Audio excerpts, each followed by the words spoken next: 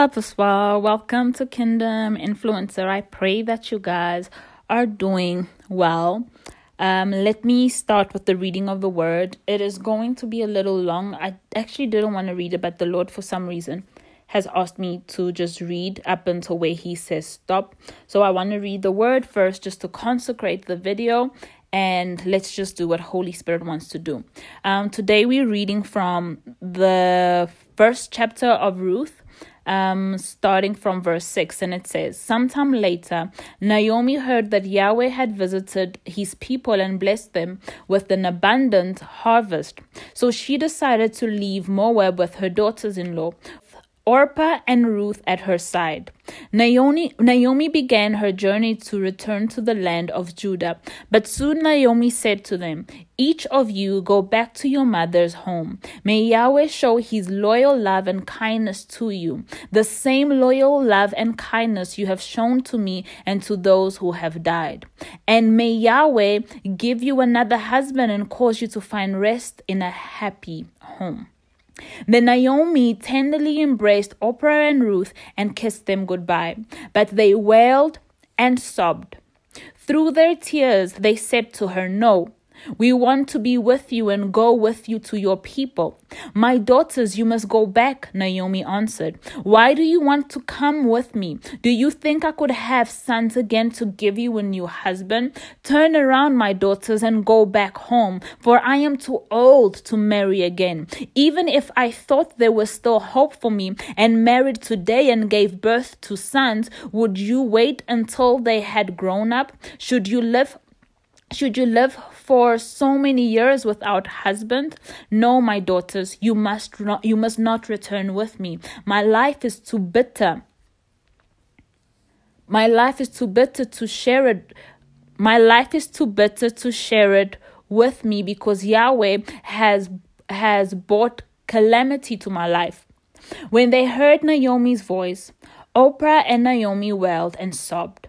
Then Orpah embraced and kissed her mother-in-law goodbye and went back home. But Ruth clung to Naomi and refused to let her go." I'm gonna stop over there. So we see that Naomi said to her two daughters-in-laws, go back home. Naomi presented arguments with them, right? That she presented facts, arguments that showed why they shouldn't go with her. And we have one that went, and we have one that didn't go. And what God revealed to me is that Orpah didn't get the chance to meet her kinsman redeemer. She was a good woman, but not as faithful and resolute as Ruth. Orpah didn't get to meet, or she just never met her kinsman redeemer, and she died as she lived in Moab. This speaks to me about how sometimes in life we give up too quick.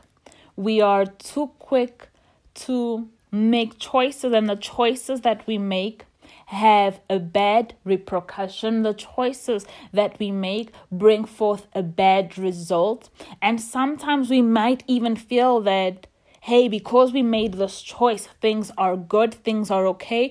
But what if we went all the way? What if I didn't give up? What if I stayed strong? What if I didn't lose hope? We read in the story that let me not say various. I believe that they were various, that they were, let's say maybe 5 in my eyes, 5 or 6, right? Around there. Kinsman redeemer at that time. And if they had both went, there was going to be one for Ruth, Boaz, and one for Orpah, right? But she didn't get the chance to meet her kingdom spouse, her second chance. She didn't get a chance to meet her kinsman redeemer. because her faith just wasn't there. And sometimes, instead of us being like Ruth, we are like Orpah. We give up because of what we have seen. We give up because of what we have experienced. We give up because of what people are seeing. We give up what people are saying. We give up because of what we are seeing with our natural eyes. And we forget that we are spirit beings and that everything that we do, we need to do by the Spirit. We need to be led by the Spirit. She took the words that Naomi gave her and she allowed those words to produce a negative outcome in her. She allowed those words that Naomi said to shut her spiritual eyes and only focus on things using her physical eyes and only focus on her physical senses. She wasn't tapping into the spiritual. Now, Ruth heard everything that Naomi said, but she was like, nah. I have heard of this God. Right now, we may be going through turmoil. We might be going through some hard time, but I have seen what this God has done. I have seen how this God has blessed this family. I have seen how my husband has spoken about this God. So I know that this God exists. And I know that if I stick around, that if I stick to those that know this God, I too will be blessed. I too will enjoy the fruits of this God. I too will enjoy the blessings of this God. And very often, especially with promises that we have been waiting on God for the longest time, we become like Orpah instead of becoming like Ruth. Ruth said, you know what? I am gonna go. I have nothing to lose.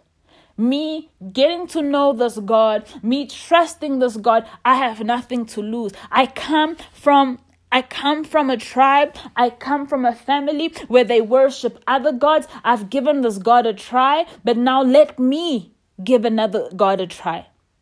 And to her surprise, she was never going to turn back from this God, because this God had an appointment with Ruth that was already booked, that was already marked in place. And I don't want any of us to miss what God has prepared for us in the future. Don't give up now. Don't despair now. Don't turn your back on God now. Don't turn your back on the promise now just because it doesn't seem like what God said at this very moment. As God was ministering to me concerning this, He took me to the book of Hebrews. Let me open here. He took me to the book of Hebrews. And in chapter 4, and starting from verse 2, it says, For we also have heard the good news proclaimed to us, just as they did. So what is the good news that you have heard, that other people have heard? What is the good news that has been spoken over your life? What is the good news that have been spoken to a collective group that you have already seen some people live it, that you have already seen this word become manifest in this person's life, but maybe not in your life? Continuing, it says, but the message that they heard was of no value to them, because they did not share the faith of those who obeyed. So here we can apply it to Ruth and Orpah, right? Because it says that the message that was heard was of no value to them, because they did not share the faith of those who obeyed. So the word was spoken, and some of them obeyed because of their faith, but others, it was of no value to them because they had no faith.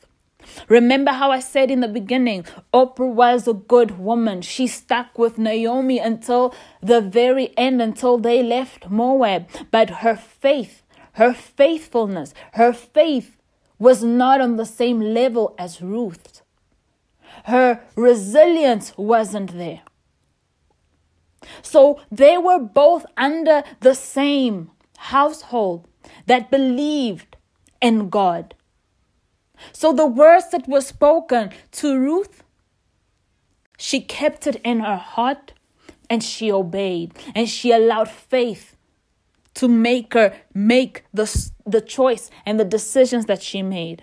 While Orpah, on the other hand, the words were spoken, the message was given. It did nothing inside of her. It was choked up. It was of no value.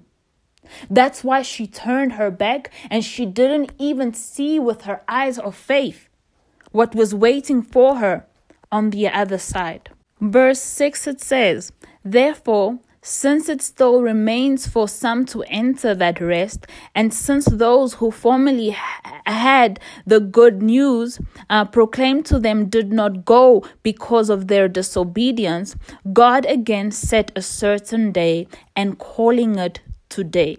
This he did when a long time later he spoke through David, as in the passage already quoted.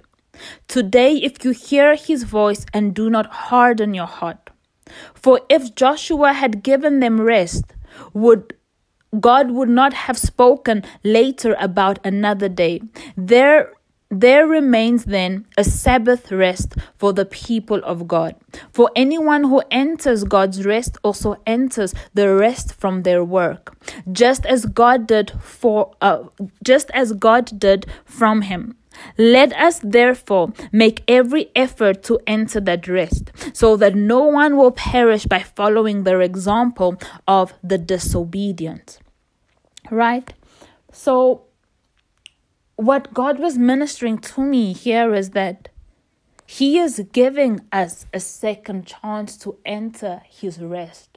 By entering his rest is us entering a place where we trust and we believe the words that God has spoken, the promises that he has spoken. And he is saying that today, the certain day, which he is calling it today, he doesn't want you to harden your heart. He wants you to hear his voice. What has the voice of God been saying to you? What has God been speaking to you in these 24 hours or in less than 24 hours? What has God been speaking to you? God wants you to hear his voice, and he does not want you to harden your heart. Do not harden your heart like Orpah. Do not harden your heart, but hear what it is that God is saying and follow his leading. And the part that I really, really, really liked was in verse 10 that says, "For anyone who enters God's rest also rests from their own works." When you believe what God has said, when you believe the promises of God, what happens to you? You don't have to do anything. You don't have to work for anything. Because once you believe God's word, you enter into rest because you understand that you cannot do it. If it's coming from God, you cannot do it. There is nothing that you can do that will make it happen. And to confirm this, as I'm reading this, it is confirming a revelation that I heard a man of God share. And let me get the scripture. This will be the last scripture that I will read. In Mark 4:26, it says, "He also said, 'This is what the kingdom of God is like. A man scatters seed on the ground. Night and day, whether he sleeps or gets up, the seed sprouts and grows, though he does not know how. All by itself, the soil produces grain, first the stalk, then the head, and then the full kernel in the head. As soon as the grain is ripe, he puts the sickle to it because the harvest has come."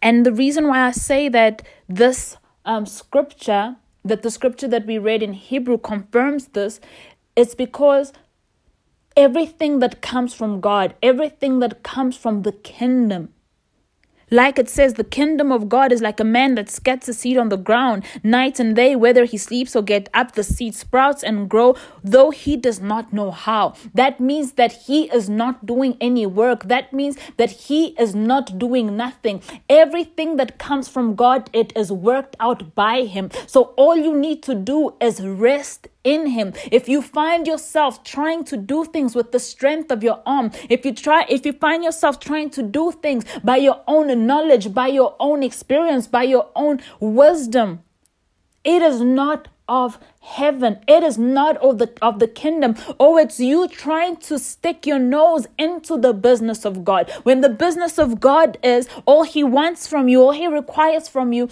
is for you to accept his word, for you to have faith in what he's saying, and for you to enter rest, for you to enter his rest, and for you to enter the rest from the works of your hand. Because everything that comes from the kingdom, everything that comes from God, he takes care of it. He takes care of it. He took care of Ruth and Naomi. He gave Naomi the right words to speak to Ruth. Ruth picked up. Ruth was obedient. She went. The leading of the Holy Spirit was upon her. She was spirit-led. She was spirit-taught. She was spirit-guided. But everything happened because God had it in place. God worked everything out for her good. So 2 things that we learn here. Do not turn your back on the promise, because if you turn your back on the promise, you are turning your back on your kinsman redeemer. You are turning your back on the connections that God has already set up in the future for you. You are turning your back on the open doors that God has already opened for you. You are turning your back on the promises that are rightfully yours. You are chucking those things away when God is saying, just keep traveling, just keep pushing, just keep believing, just keep being in this place of rest. Keep being in this place where you trust me. Keep being in this place where you are seeing things with your spiritual eyes and not your natural eyes. Keep being in the place where I am at the center and I am your number one. And the second thing is, we need to remind ourselves not to put our nose in God's business. Because if you are certain, if you know with all of your being that what God promised you did not come from your flesh, did not come from you making it up, did not come from you prophesying from a place of flesh, if you are certain that it comes from God, then it is God's business. And because it's God's business, it will happen. Without you meddling with it, without you trying to put yourself in the whole thing.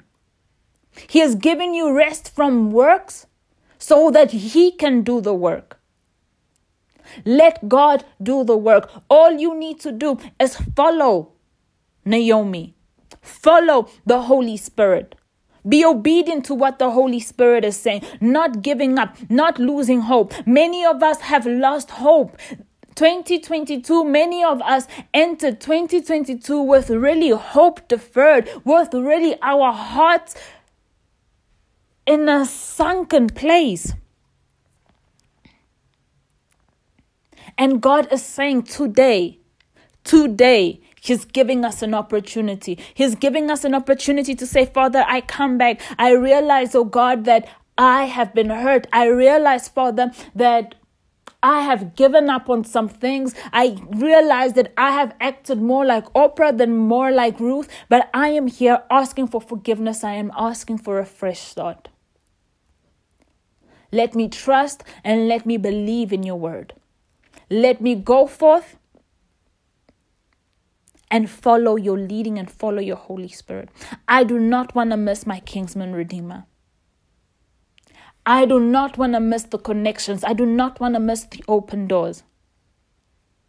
Let me not be influenced by what people are saying. Let me not be influenced by the people that have become bitter, by the people that have become discouraged, by the people that have lost hope themselves. Let me not be influenced by them. Let me not be influenced by them. The only person that I want to be influenced by is your Holy Spirit. Let your Holy Spirit influence me. Let your Holy Spirit lead me. Let your Holy Spirit guide me into choosing what you want me to choose, into going into the direction, into the journey that you have set apart for me. Let me not go where your spirit is not.